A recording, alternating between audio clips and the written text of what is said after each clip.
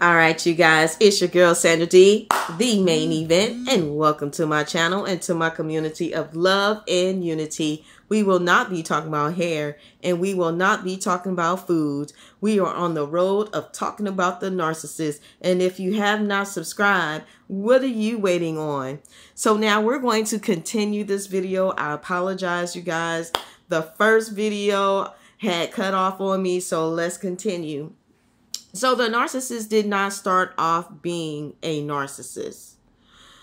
When the narcissist was traumatized, when the narcissist went through this trauma bond of whomever it was that hurted them as a child, this is when the narcissist began to build their alter ego as a way of protecting themselves from the hurt and the harm of the person that was a predator to them. The person that was supposed to care for them did not care for them, or that was their way of showing that they cared for the narcissist.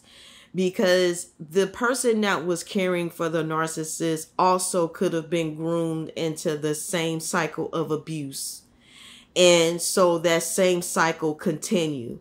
So what they wind up doing was what they went through, they also put their child through. It's a generational curse. And maybe the person that did this to them did not recognize and understand that this was a generational curse, or that this wasn't something that they should or should not do, but they decided to do. I don't know if it was pressure from their own family, or this was just something that the individual that went through the same abuse, that they were unhealed, and it was a way for them to block things out as well. So they put their child in danger and cause a trauma bond to them as a way of training them, in a way of safeguarding themselves, which is nothing but a lie from the pits of hell, because you're causing damage and you're causing and afflicting pain on someone who's going to grow up to do the same abuse and the same tactics to others, if not to their own children. And so the narcissist was not always a narcissist, but you also have to remember that the devil goes after children, and it starts at a young age. And the narcissist does not, or some narcissists don't believe in God, because they think to themselves, how is God real when he allowed this to happen? Because children know when there's a predator. Children know when there's something not right. Even when you're adult, you recognize certain things. But children are so innocent to where they pick up on things in this nature.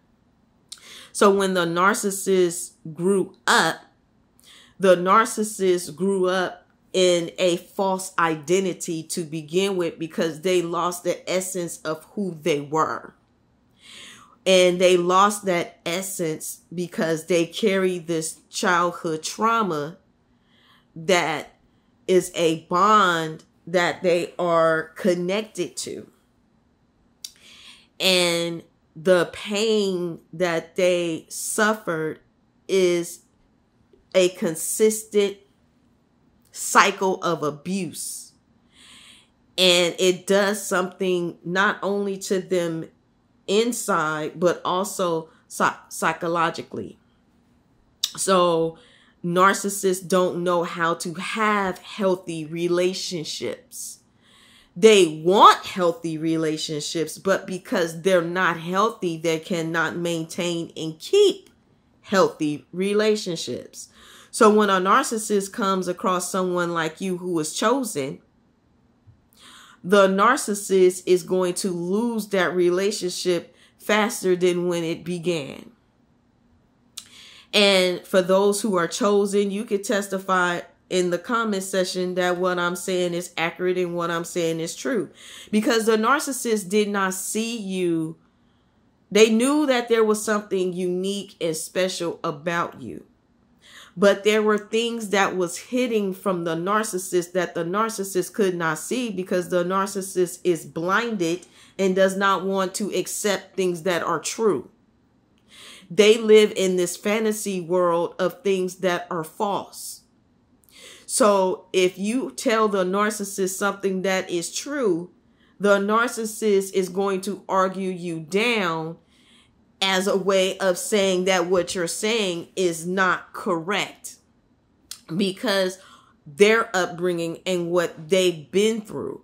So when you're dealing with someone with unhealed traumas, and that's unhealthy and that has low self-esteem, and you're giving them things that are good and pure and out of a right motive, they're not going to recognize that as a right motive. They're going to look at you as someone who is trying to abuse them or take advantage of them, because someone that was kind and sweet and loving towards that narcissist that they trusted mistreated them, abused them, and put them into that trauma bond.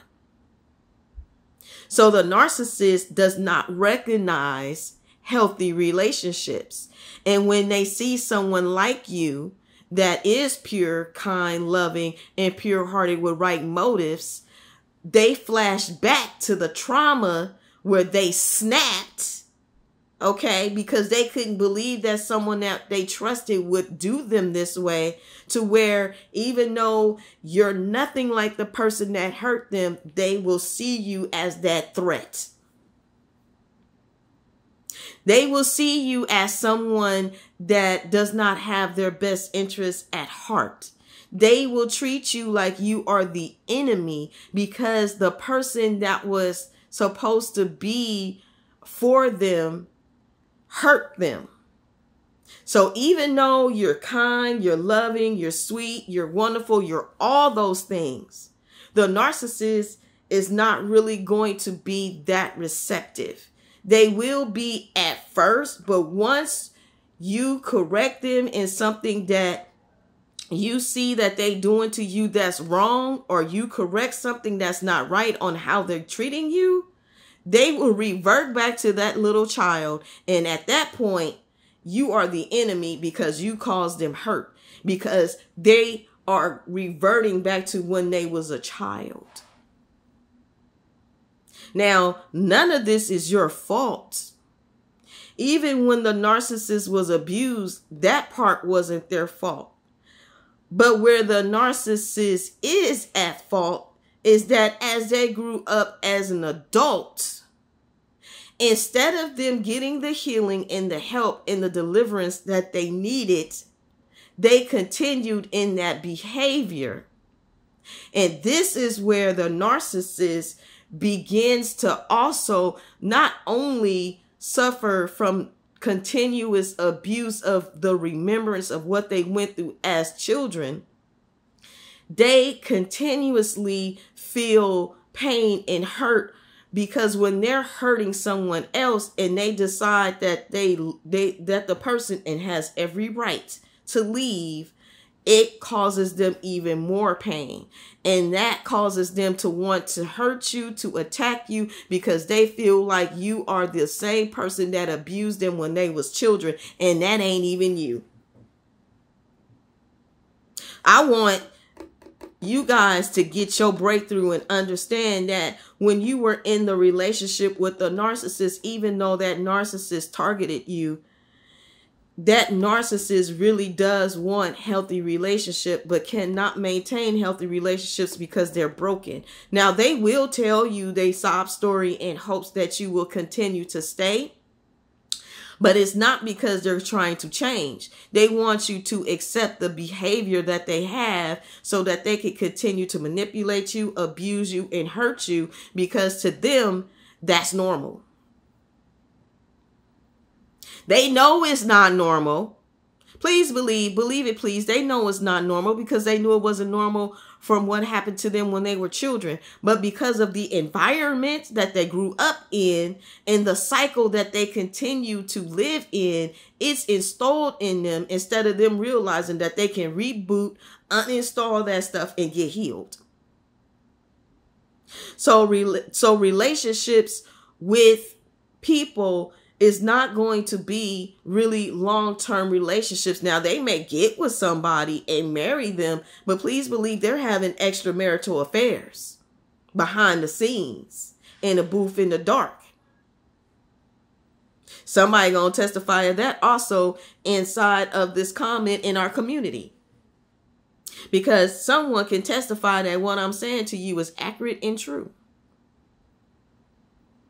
The narcissist is going to have someone that is going to be their main thing. Okay? They gonna have a boo. That's gonna be their number one.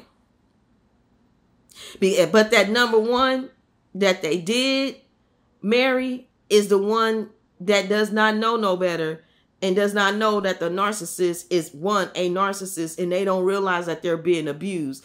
They are taking advantage of their kindness because that narcissist was able to reprogram them with that reasonable doubt. They was able to pull on them heartstrings so much to where that person became a revolving door to where whatever the narcissist says and does, they can't see no wrong. And that's what the narcissist wanted.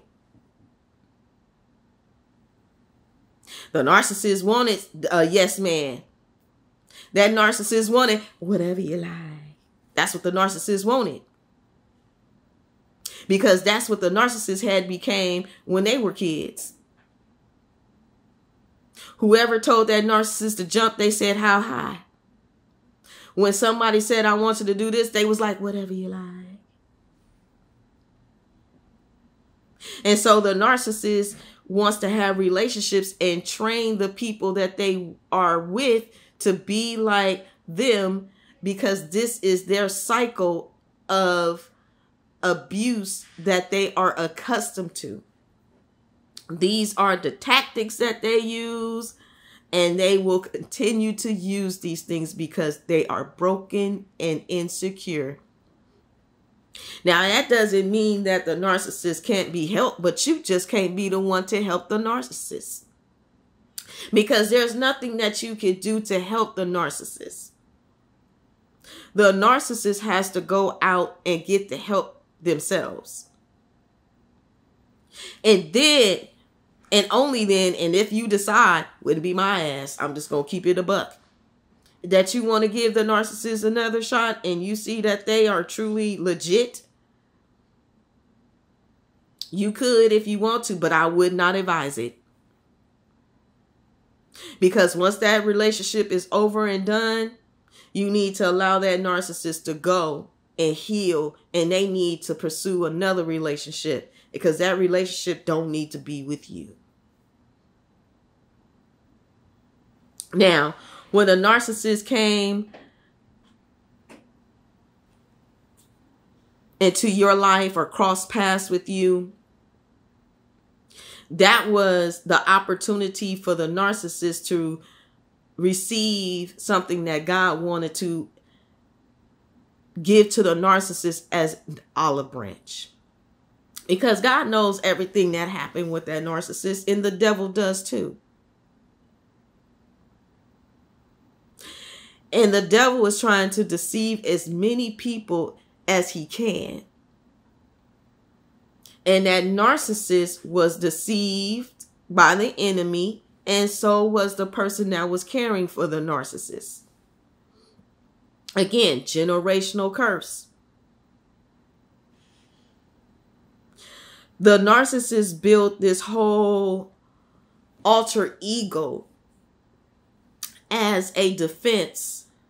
And the defense was created and made because the narcissist was using this as a shield of protection and a way of trying to avoid being consistently abused. So they try to detach themselves from their emotions. And they're taught this, they're groomed. Why do you think that the narcissist was working on your emotions? But They did it in reverse as a way of you keeping the door open so that they could continue this abuse cycle. Because these demons and these entities and this torment that the narcissist has is trying to transfer those things onto you so that they could get a break from them demons, from being tormented in that cycle of abuse and things of that nature, because they're looking for some relief. And you're there as someone that they could release those things onto, but also they do this as a way of breaking you down because the narcissist was broken down. You heard that saying, misery loves company. Well, the narcissist is miserable and they want you to join them in their misery. The narcissist abuses you because that's what the narcissist knows to do. That is something that they don't see that's not normal, although they know. They absolutely positively know. And no, by any means am I making any excuse for no narcissist at all. But you do need to understand how the narcissist became a narcissist and why the narcissist acts that way. That doesn't mean that you feel sorry for somebody who is abusing you. No. Because that narcissist could get help. Now, the narcissist probably did not get the help, or the narcissist decided that they didn't want to get help. Some of them get a thrill out of it. They like it. And some people do want to change because they don't like it. You know, you have these evil and wicked entities that the narcissist carries, and it's not something easy for them to detox. And the reason why it's not easy is because those demons don't want to vacate. They want to keep that narcissist trapped, and they want to try to trap as many people as necessary for the kingdom of darkness. Just like when the devil had deceived 2/3 of the angels in heaven. The devil was trying to get as many souls as he can here on this planet called Earth. Because when this passed away, there is a difference. There is a heaven and there is a hell. And the narcissist is used as a tool to recruit people to go down to that hot place of corruption. Do not be deceived and do not be in denial about the spiritual realm, because it is real. Now, the reason why I said that it is hard to heal from these traumas, because when you're going through the healing phase, you are detoxing those evil entities that the narcissist was transferring onto you. Now you're saved, sanctified, sold out for the Lord, set apart, a chosen one. You cannot be demon possessed, but you can be demon oppressed. I'm going to say that again. You cannot be demon possessed, but you can be demon oppressed. Okay? And the narcissist recognizes and realizes that. This is why the narcissist is working so hard on the way you think, the way you choose, the way you feel. That's why they want control over your mind, over your body.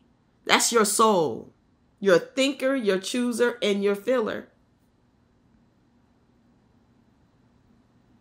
And the narcissist feels that if they could get to those things, that they could keep you trapped for the rest of your life. Why do you think the Bible says renew your mind? For those who read the Bible in Romans 12:1, it says Present your body a living sacrifice and renew your mind. You got to make sure that you get your freshman, sophomore, junior, and senior courses when you're dealing with these narcissists. Because there are different levels of narcissists. Some of you guys here on the videos hear of Hoovers. Some of y'all say, I ain't been Hoover. Congratulations. Thank God that you ain't been Hoovered. That means that the narcissist you was dealing with was a low-ranking narcissist. No cap, no shade. They know how to move on. Congratulations. But to the hard-headed, stubborn narcissist, oh, them right there, oh, child. Woo. Them the ones that hoover. Those the ones that stalk you. Those the ones who create those fake social pages. They'll call you from random numbers, knowing darn gone well that they just trying to call to see if you'll pick up and answer. Because they just want to hear your voice. Them the psychopath, the sociopaths. Them the cray-crays. Them the ones that's like the little clown that you know when you was a child. So hopefully those that can relate to the story that I'm about to tell you, you know them little boxes with the clowns that was in the inside. They have the hand on the side and it goes and then in that clown pop up. That's like that narcissist. Yeah, the narcissists, they crazy. Cuckoo bananas. Ain't nothing legit about no narcissist anyway, but you still got different degrees of narcissists. And some of them is just batshit crazy. Let's just put that out there and just tell the truth. You know, them the ones that be trying to practice that dark magic. And then when it come and pass over you and go back to the narcissist, they mad.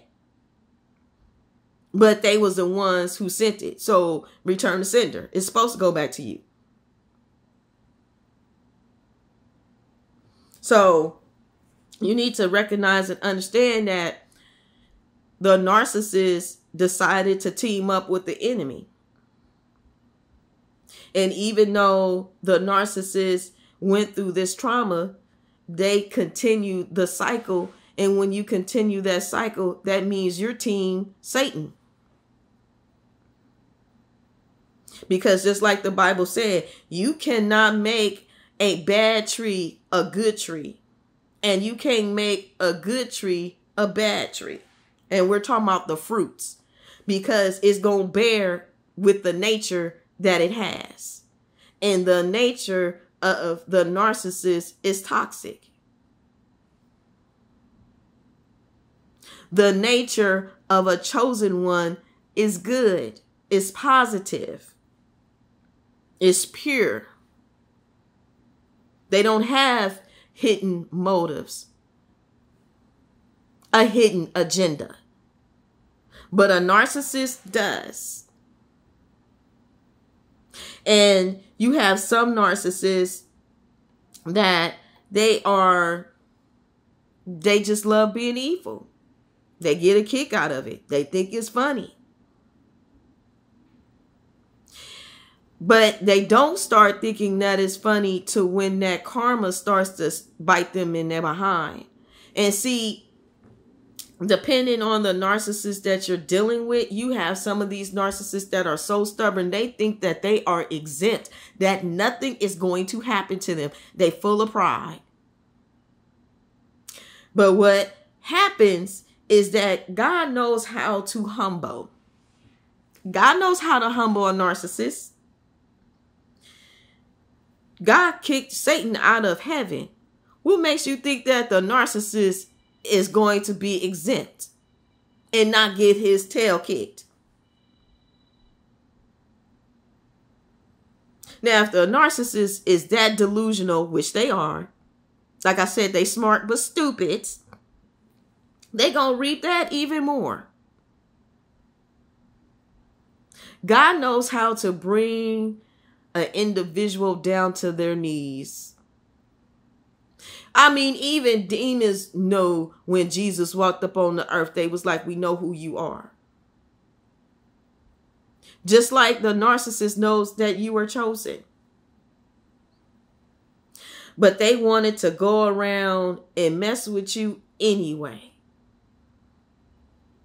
Because God said, when you do it to the least of them, my brother, you do it unto me.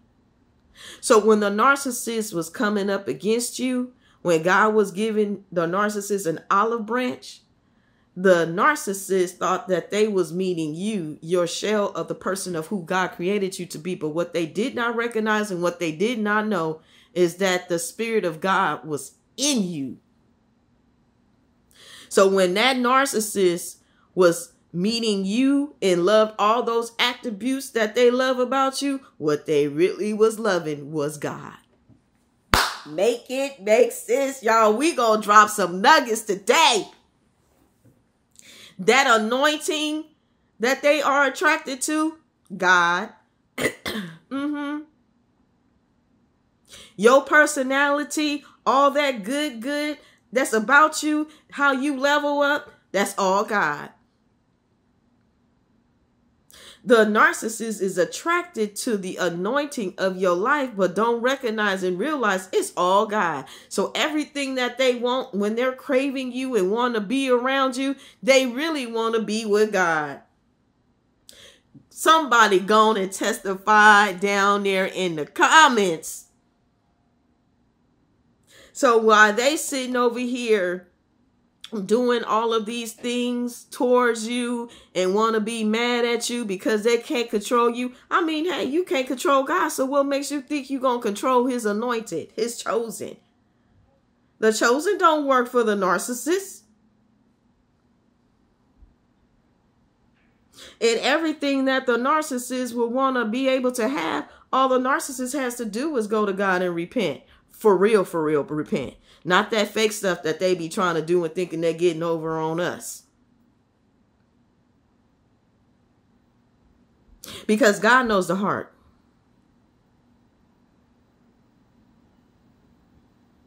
And when you go through this narcissistic cycle of relationship with these individuals, you begin to see it too. Now, you may not have caught it in the beginning, but you sure had a gut feeling.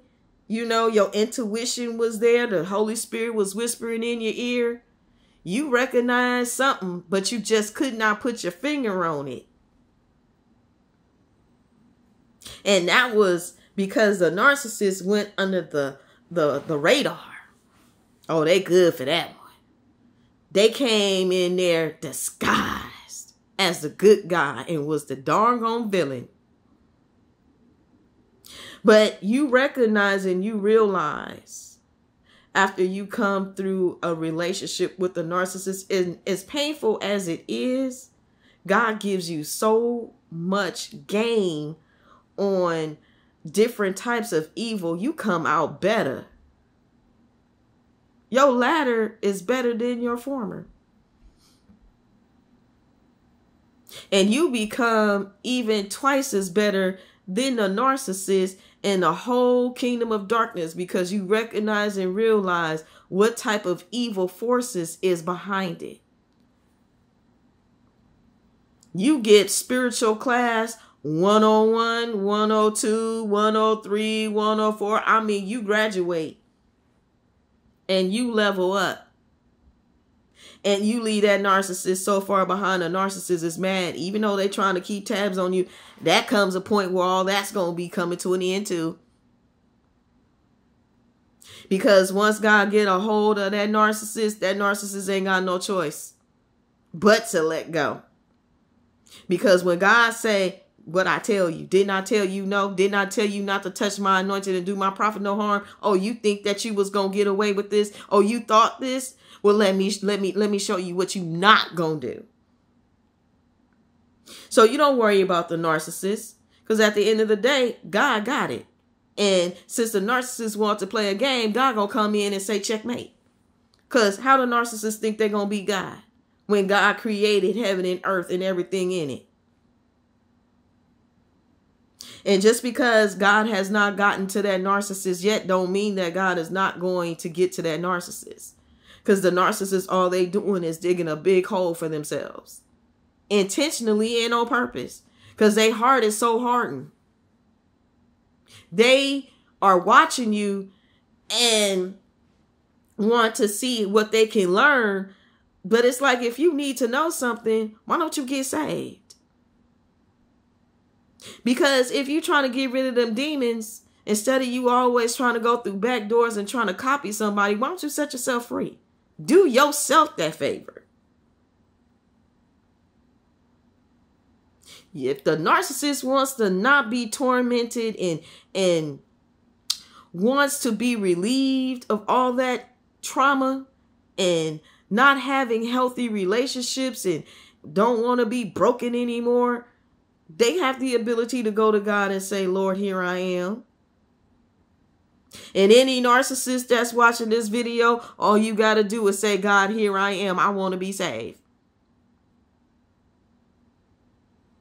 Come into my heart. Come into my life. It's a simple prayer. Just ask. Ask God. And don't be arrogant and cocky about it. Be sincere. Be honest. Be open. Let God heal you. Get delivered. Get set free. God got something for you too. You ain't got to be doing all this. Get yourself healed. Get yourself saved. Find out the truth about what really happened. That wasn't God that did that to you. That was the enemy. That was Satan. God never wanted that for you. God gives people free will, just like he gave you free will. But it don't mean that you don't pay the price for what you've done. And if you think the person that hurt you didn't pay a price, you didn't see everything. Because in the end, they got it too.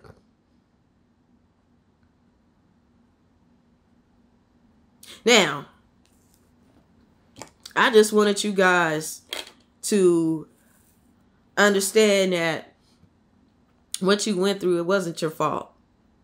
It wasn't my fault, you know, and it was a very hurtful thing to go through. But I learned so much. And they are lessons that I will never forget. And I believe that God used this as an opportunity for me